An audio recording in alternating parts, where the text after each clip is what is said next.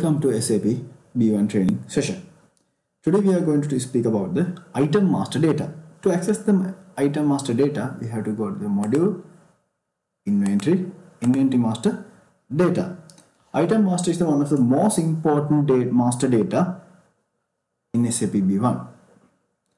Item number is the unique key for the system. System facilitated to maintain inventory item as well as non-inventory item in the system. The user can set an item as either inventory, sales, purchasing item or any other combination.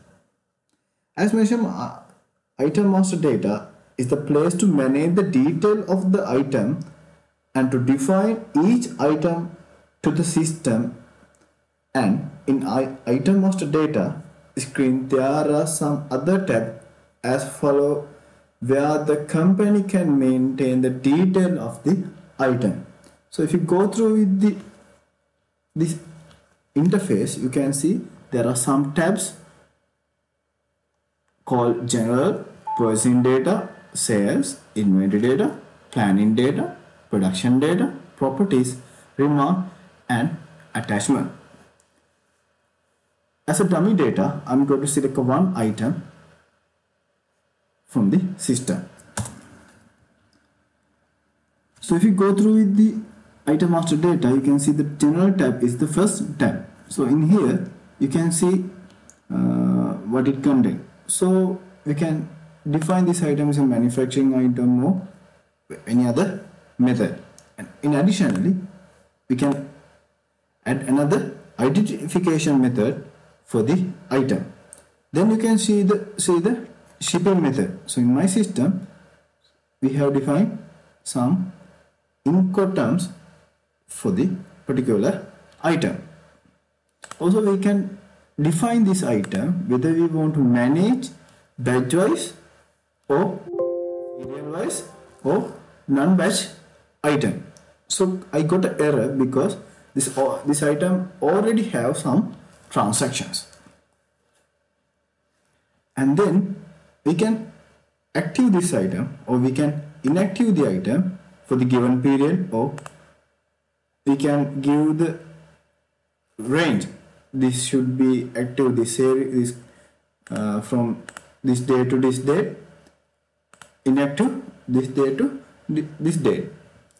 So we have a lot of features in the general tab. Then we can go to the purchasing tab. Purchasing tab, we can mention the preferred. If there's a preferred vendor, we can prepare a hierarchy. So if you click to this button, you can see the hierarchy we can define. So it's helpful for our business. And also purchasing unit of measure name and per item, what is the method, what is the unit of measure, and if you are packing, what is the unit of measure, and we can define the length, weight, volume and some other factors in this purchasing tab. If you go to the sales tab, same scenario, we can see the sales, unit of measure name, per item, what is the unit, and the packing details and quantity per package. Inventory data. This is the one of the most important tab if you analyze the item. In here you can see what is the item, what is the method we are using for GL account setting, and we can define the unit of measure name, and what is the valuation method we are using. Currently we are using the FIFO, and what is the managing method. So currently we are using the warehouse managing method. And also this grid is the most important thing. Warehouse wise, how much of quantity available in the system. You can see this particular battery is available in the B warehouse, and if you click this tab, you can see in which bin location that particular item is available. So you can see the bin location. This is the available quantity in each bill location. So then we can move to the planning tab. This is also very much important for the planning. So this planning method we can define what is the planning method this item. So we can select this is a MRP. If you want to come this particular item to MRP, definitely we have to select as MRP. And what is the procurement method, buying or make, and some other fields which not very much important. And the more, yes, there is another important place, lead time. This is also very much helpful for MRP thing, and also minimum quantity which we want to maintain. Then you can go to the production data. So if you shift to the production data, you can see what is the issue method. That means black fresh mean automatically issuing thing or manual method. So in here we can define what is the standard cost for this particular item. This tick is very much important because if you are using the roll up method, if you tick this, it will applicable for auto roll up method. So if we go to the properties tab, we can define this particular item in different item properties. It's same as item groups.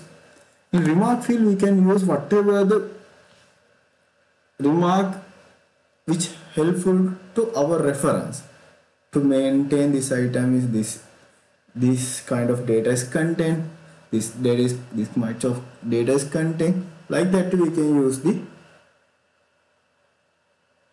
remark tab as our note. Then we can go to the attachment tab. In attachment tab you can attach whatever the document in the system. As example, you can include technical specs or some other important data sheets. Whatever the thing you can attach and store in the system. This is very much helpful for us for further reference.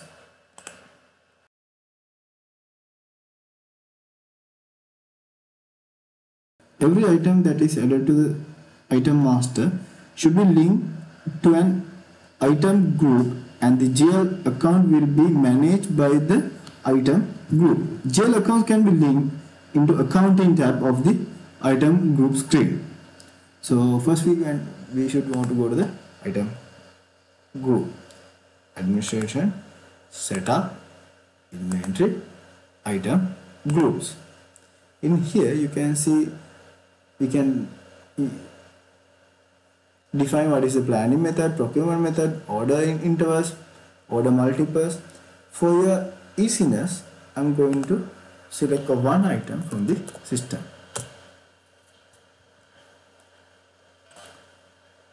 Okay, so if we shift to the account group, account tab, we have to define what is the expense account, inventory account, revenue account, and if there is a various, what is the account which we want to pass the value, and if there is any exchange rate difference, what is the account which we want to pass the value. So we have to discuss with our finance team, and we have to add the accounts in item group. Okay, thank you very much.